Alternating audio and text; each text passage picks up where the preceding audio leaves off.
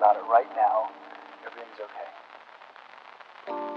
No matter where you find yourself, no matter what kind of stuff is going on in your life.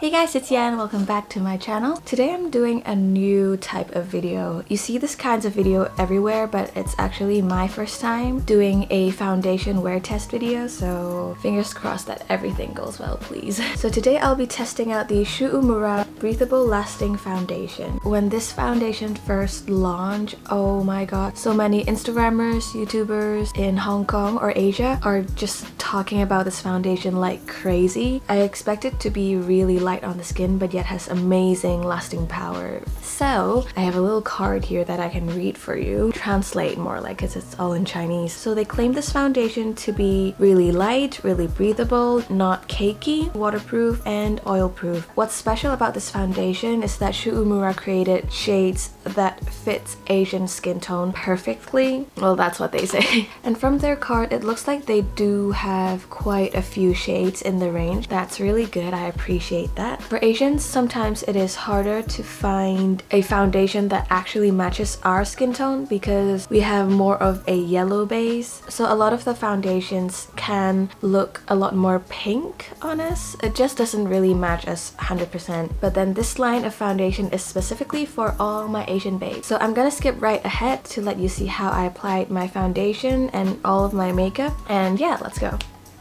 Okay, so this is my bare face. I have completely nothing on my face except moisturizer. So for primer, I'm sticking to my old favorite. This is also from Shu Uemura. It's called the Stage Performer Block Booster Protective Moisture Primer. For this video, I'm going to use all of the face products that I'm familiar with and that I love so that we can really see how the foundation works. Onto the foundation. This is called the Breathable Lasting Foundation. Applying my foundation, I'm going to use two different applicators.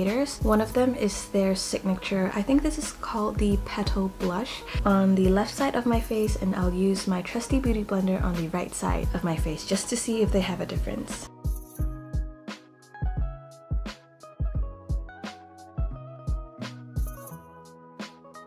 Yeah, I definitely don't need that much foundation on my face.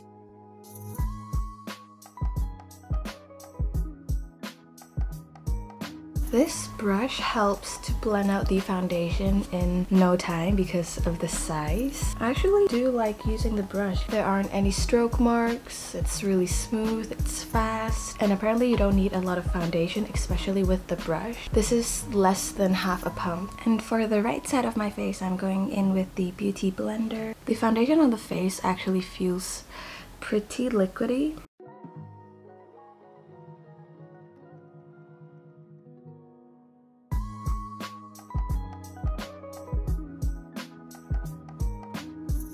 Okay, so that's one layer of foundation on my face. On the brush side, I feel like there's a bit more coverage, but I guess that's also expected because Beauty Blender do soak up the products more than the brush. It is such a watery formula. I bet the Beauty Blender has sucked, you know, more. I guess it's more of a satin finish. You can see that it still reflects light on my face, but then it doesn't feel greasy or too dewy for my skin. I would say the coverage is low to medium, but it's definitely buildable.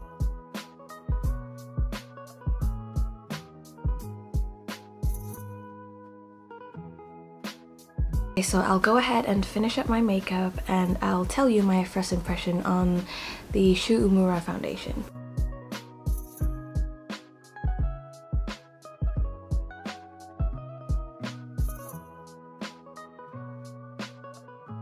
Okay, so this is my complete makeup done. I'm not sure if you can really see it from the camera, but my face looks pretty flawless. This is only one layer of the foundation. I'm pretty impressed by its coverage and how light it feels on the skin, because a lot of breathable foundations, they have almost no coverage at all, or their lasting power is it's not that great. Okay, let's be honest. This feels nice on my face. I really like it. I like how it looks. I like the satin velvety finish. All my powder products works great on top of the foundation. And I have to say I really like to use their petal brush for applying this foundation. The brush itself is so big. With a few swipes you can already have most of your face covered flawlessly with the foundation. Whereas if you use a sponge or a beauty blender, you'll most likely have to tap it in, and that takes up a bit more of your time. This brush just gets it done really quickly and it gives you a really nice finish. I'm impressed, Shu Uemura. Like your stuff. So that's mainly my first impression of this foundation. I will do maybe 1 or 2 check-ins throughout the day just to let you see how it sits on my face and everything. And also today I'm not going to touch anything up on my face. Well, maybe my lips because I'm gonna have lunch soon.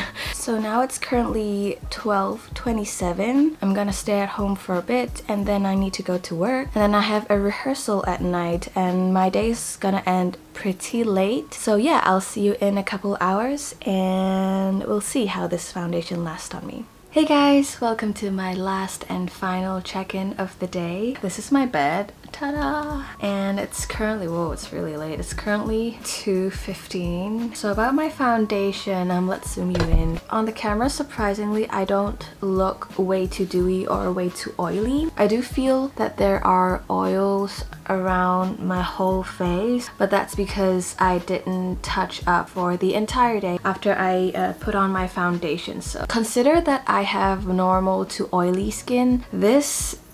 It almost looks matte under this lighting, which is so weird. It feels slightly more greasy compared to when we first put the foundation on. If I don't look like a messy grease ball to you, that's amazing. Let me zoom you out. This is too weird for me. The foundation did come off a little bit, especially around my nose. You can even see that the contour around my nose is basically gone. I tend to rub my nose a lot. That's just something I do throughout the day. By the end of the day, my nose area, it would be pretty foundation-less. Same for my chin. My nose and my chin are the 2 areas that foundation fades on me usually, so that's normal for me. The second most obvious thing that I noticed is my blemishes, mainly like these few spots here. You can really see them right now, but for the rest of my face, I still have maybe 60 to 70% of the foundation on my face, so that's pretty good. How many hours has it been? It's been over 12 hours. Did I do the math right?